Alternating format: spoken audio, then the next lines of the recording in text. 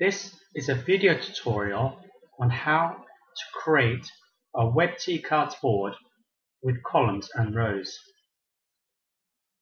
In this example, we start with a simple sales process board with T-cards recording the name of the company, our contact, their telephone number, and when they'd like their order delivered.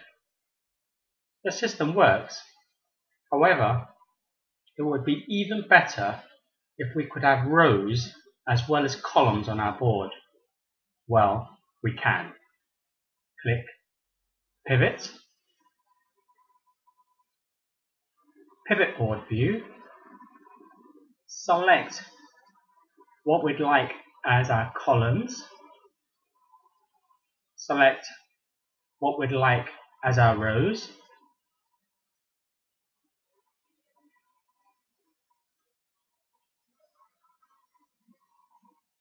click Save Settings,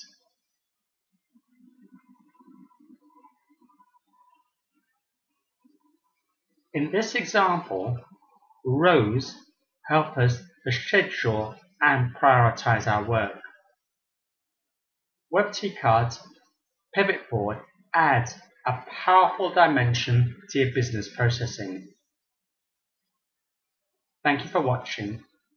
If you have questions or would like help with creating a web T-cards board with columns and rows, email support@webtcards.com or call 077 1549 8005.